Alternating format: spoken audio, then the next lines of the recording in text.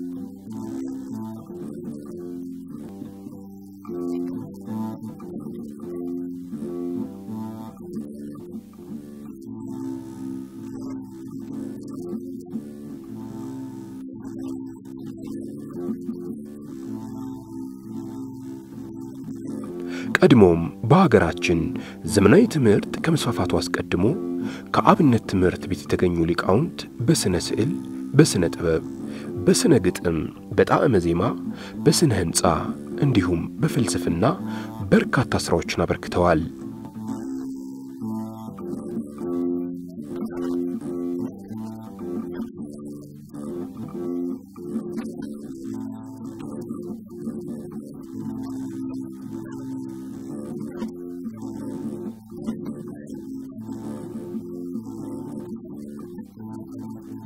በአባ ጊዮርጊስ ዘጋስጫ ነጻ የትምህርት መርሃ ግብር እድል አግኝተው የተማሩ የአብነት መምህራን ትምህርት የመቀበል አቅማቸው ከፍተኛ በመሆኑ አመርቂ ውጤት እያስመዘገቡ ይገኛሉ።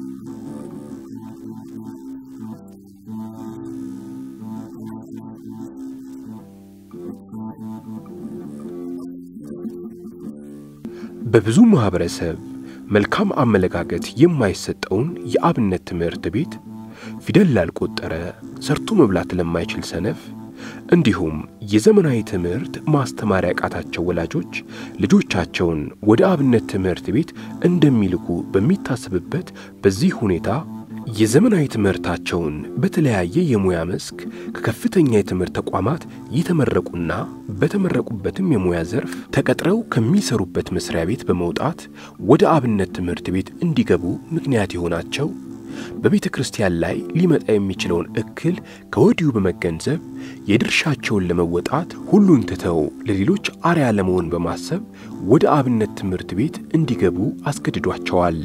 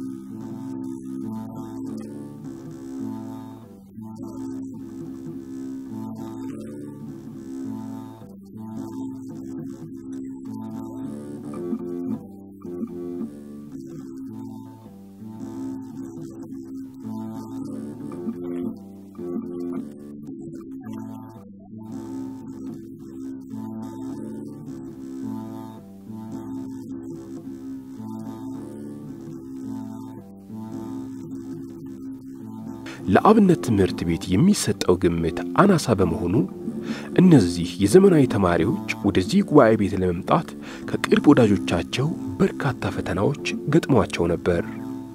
ነገር ግን የቤተ ክርስቲያን ፍቅር ከሁሉ ስለበለጠባቸው ሁሉን ትተው ሕያው የሆነ የእግዚአብሔር ቃል መዓልትና ሌሊት በሚፈስበት ጉባኤ ቤት ሊገቡ ግድ ሆኖባቸዋል።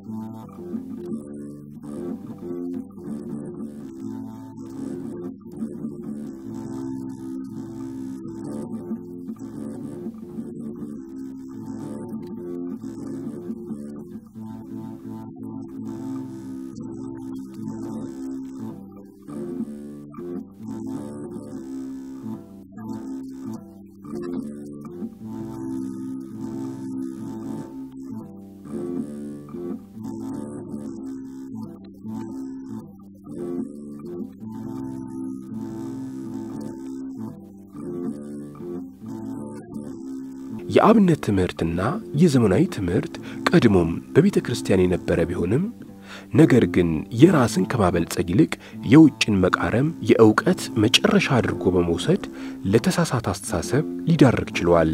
ይህንን የስህተት መንገድ በጉባኤ የሚገኙ የአብነት መምህራን እንዲሁም ከዘመናዊ ወደ አብነት ትምህርት ቤት የሚገቡ ተማሪዎችን በማብቃት የስህተት መንገድ ሊጠርጉ የሚችሉ የሰው ኃይልን ማፍራት የመርሃ ግብሩ ዋና ዓላማ ነው።